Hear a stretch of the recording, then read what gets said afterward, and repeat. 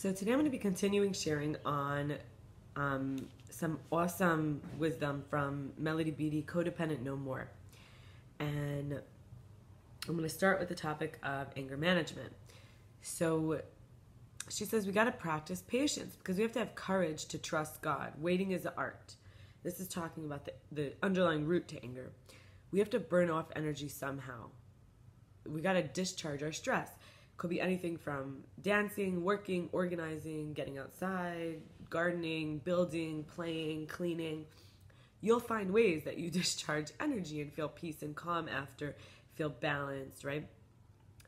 And we have to also practice not beating ourselves up for feeling angry or that others got angry, because it's not, as long as we're not getting hurt and we're not hurting, anger is actually a safe way to release this energy. So if we're not screaming at people, calling them names, but we could do things to discharge this energy. For example, we could write letters we don't send. And it's like, if I could feel angry about anything, nobody would ever know, and it wasn't wrong to feel this way, what I would be angry about is this. And that's a way to start getting rid of guilt, unearned guilt, which is that it doesn't help. God will forgive us, and it doesn't judge us as harshly as we judge ourselves, because we want to keep punishing ourselves for the same thing many times when we already punished ourselves for that. And it's common when starting to work with anger that we see it happen more frequently. So we might say, I have this guilt because if I shouldn't be angry about this, but God made us that we did get angry about it, that we want things a different way, that we are different. So it's like this, we might frequently get angry when we start noticing, because it's like a kid with a new toy. Hey, I'm allowed to get angry. Hey, anger exists. I don't have to be in denial anymore. And we're starting to learn a new way of coping and being. So it's like a process that we practice. That's why I started here today saying patience, because it refines and it settles over time. And we've got to surf this godly wave. And this teacher, Ray Shigalov, talks about how from exploration, we have two choices. Two ways to get to mastery. One is through developing skills, and this is how we have the rage, and it's a rage to master. So instead of mastering something outside of us and feeling enraged that it's not working toward our need or desire, instead we have a rage to master. I can't get enough of this. I want to control the other parts of my life by focusing on this one new hobby or excitement. Another path from exploration to mastery is to implement and to experiment. So this is not necessarily to master. This is expression. This is creative flow. This is learning. This is curiosity. And eventually you become a master just because you're flirting with this fun new thing all the time.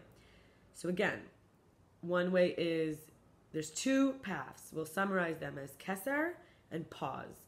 Keser is like the crown of light. So the crown of light is like, wow, it's so fun. I'm feeling inspired and enlightened and empowered and creative, and I want to do this because it's a great experience.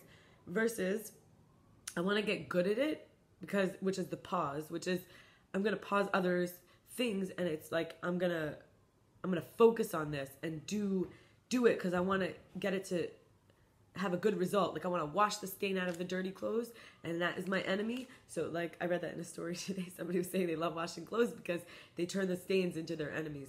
So it's like we become excellent at washing clothes, or because it's so fun and every time it's creative, but it's okay if the stains don't come out. So that's our two pathways.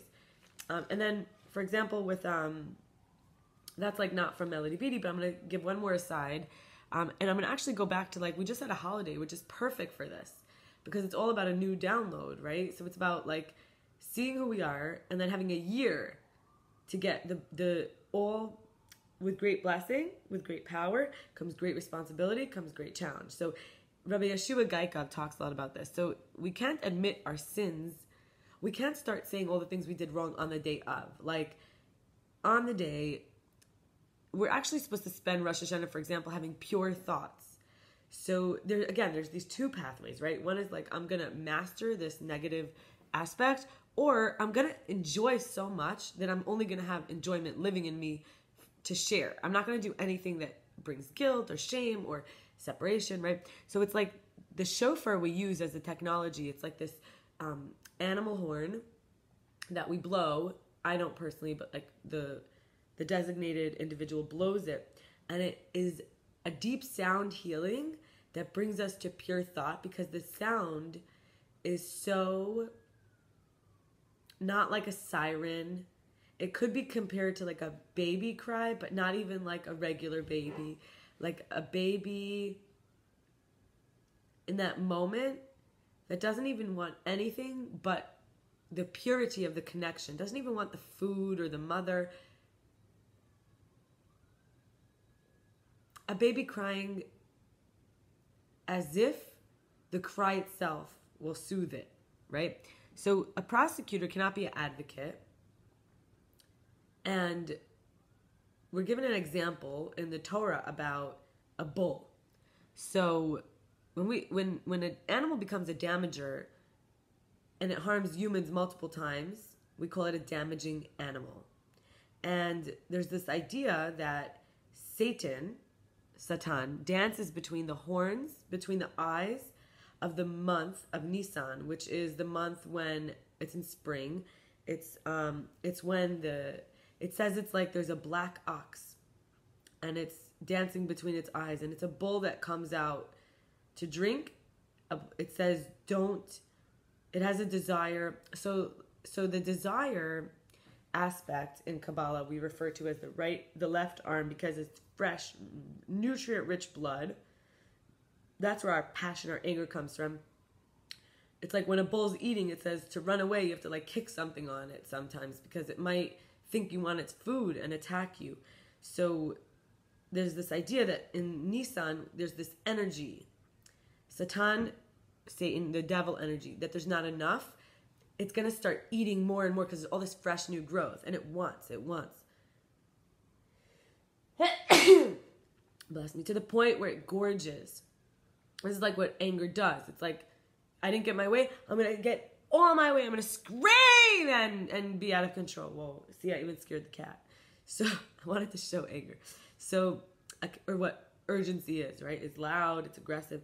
And then we look at like the Akedas Yitzchak, Isaac, which was the sacrifice, the binding. So God bet on Abraham with the Satan. God said, no, he doesn't want us so much. He doesn't want it so much. He doesn't want his son more than he wants to please me. And Isaac had bragged that he would sacrifice everything when his brother Ishmael said he was circumcised at 13, and he felt it and he didn't move, right? Versus Isaac was an 8-day-old baby. So this time, Isaac, who was in his 30s, could have ran away. He was a big man. But Isaac recovered. It took him 3 years in the Garden of Eden for this. They say that the Garden of Eden healed him for 3 years after he was bound, and actually that he did really actually get us in a slice. Even though it was stopped, and God said, no, I'm providing an animal for this. But it was like the Satan bet on Abraham, and then Isaac had to show that he wouldn't move when he was going to risk everything, not just the circumcision. And moving forward, so there's this interpreter called the Baal Tosif who says there's the issue with adding a mitzvah. For example, like, this is where it comes from, is like, you don't want to do extra, like sitting an extra day on Sukkot without differentiating that it's not Sukkot anymore. Like this holiday is Sukkot, 8 days of the tabernacles. Or on Passover holiday, which is like the Nisan time, the Aries season that I mentioned before, in fall, in spring, you wouldn't eat matzah the day before, which is the bread, the unleavened bread, the bread of poverty, commemorating that they ran out of Egypt. Or you wouldn't have a second Sabbath, because the seventh day is supposed to be the favored day, the day that we just let go, and we want whatever's being given. It's a practice of meditation to receive what God wants to give. And then we also know that the only angel that's going to get its judgment at the time when Messiah comes and the shofar blows is the Satan. And so Hashem showed the face of the Messiah, Ben Joseph, the one that is part of the purification process. There's two angles. There's one of the leadership and one of the purification, to get ready and then to be, and then to arrive. So the getting ready aspect is like God showed this to the face of the angel, Satan, and he learned about impermanence even as the other angels can exist in the times of the Messiah. So it's going to get slaughtered. So this angel got afraid of the shofar. And that's why we blow it. So we're here to break up that desire, right? This left arm desire of wanting more that gets us angry and break open our mind. And Satan is the energy that likes to cause strife and quarrels because it gets in the way when a mitzvah, so for example, a mitzvah is like a binding, like to be able to be bound up to holiness, like to be bound to holiness is to be commanded, is to not have any other master. So like, for example, the Satan will get in the way of a gathering of like Jewish young people by making the boys and girls dance together and get distracted from the purpose of what they're doing. Or when there's a table of food and people forget that the food is supposed to give us energy and we're gathering together to speak like holy words, instead people might be gossiping. So we got to actually be, as Jewish people who identify, especially with all this material, as having these values. And people who don't identify as Jewish have to be able to serve people who identify as Jewish, because everyone needs to be a good host in this world for the Lord of hosts, right? The Lord of hosts is the grand host that made all these hosts. And then we are all guests. So Messiah is the energy that we're being a better host for in the world. We're revealing the light, right? So it says that those will come and lick the feet and fall on their faces and lick up the dust of the Messiah, the energy. And in other words, the dust will transform to be messianic dust. And everyone will come to be servants to the Jews and to Messiah, the ones who are willing to be suppressing our anger, not being patient, being patient, choosing a pathway of developing skills, implementing and experimenting, being creative, breaking open our mind, expressing our extra energy so we don't take it out on anyone, right? Now I'm going to continue with From Melody Beatty, and I'm going to say here, two more, basically one more theme, this rescuing caretaking theme of others' responsibilities and how that does lead to resentment and self-pity. So first of all, we're enabling others to not help themselves or suffer their own consequences that would help them to grow and mature and integrate. Second of all, their thoughts and feelings. So this is the two angles: their thoughts, feelings, behavior, and decisions. Really, their well-being, their destiny, their growth stops being their responsibility. So first of all, we're taking away their pain and we're taking away their growth. Okay, so how do we know when we're doing that? Now that we know that's clearly not what we want to do. We don't want to be enablers and we don't want to take too much responsibility. So we do something when we don't want to. We say yes when we mean no. We do something for someone when they're capable of doing it themselves and it would be appropriate for them to do themselves. We are meeting people's needs without being asked or before we were agreed even to do so. And we're doing more than our fair share of work after our help is actually requested. When we consistently give more than we receive in a particular situation, or we do other people's thinking for them, speaking for them, suffering their consequences for them, solving their problems for them, fixing their feelings, putting more interest and activity into a joint effort than the other person is doing. So we're carrying more of our load and not asking for what we really want or need or desire. And a lot of this can be summarized as solving other people's problems for them. Seeing problems when they're not necessarily our problems to solve because they are part of the other person's growth. So this issue looks friendlier than it is because of victimness of the person we're helping. So we kind of make them out to be so unable, right? We're enabling them. We make them out to be disabled, and we get upset at them when it was an illusion that they were disabled because we wasted ourselves. And we assumed the incompetency of them. And also, it's not really love, because a compassion, a true helping, and a kindness is when our assistance is actually wanted and needed, and we actually want to assist and share.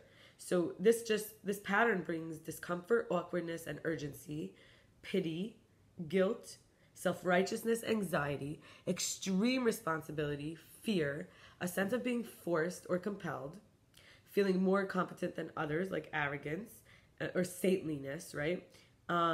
Even martyrdom, mild or severe reluctance to really do anything at a certain point, and really blaming others for our position. So why do we do this? Because we get to feel temporarily needed, and we get to take care of ourselves by avoiding the problems we have, we avoid taking care of ourselves by avoid the problems that we have. So it's a way of avoiding problems too. But we're starting to learn that we actually have to take care of ourselves by letting others live their own lives. Don't make decisions to control others, because it's okay to follow the linear effects of not caretaking.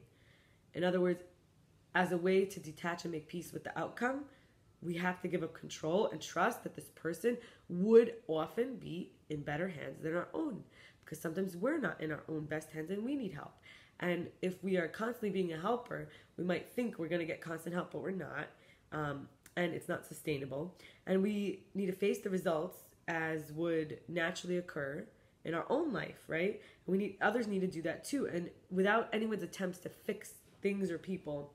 And this is how we free ourselves from a role of being a martyr or people pleaser, where we self-sabotage by being dishonest enough to sell out, sacrifice our happiness. And nobody really wants that. So I'm going to finish here by just saying, one of the ways in which my codependency over the years manifested was I got a lot of tattoos for a few reasons. And when I look at these wavelengths, it tells me a lot, because it could be that the wavelength of pain is like what we do with the wavelength of tattoos. So, for example, in the epidermis, you have red is 532 hertz, 585 is blue, 650 is green. But I was getting all these tattoos in black and 1064 hertz.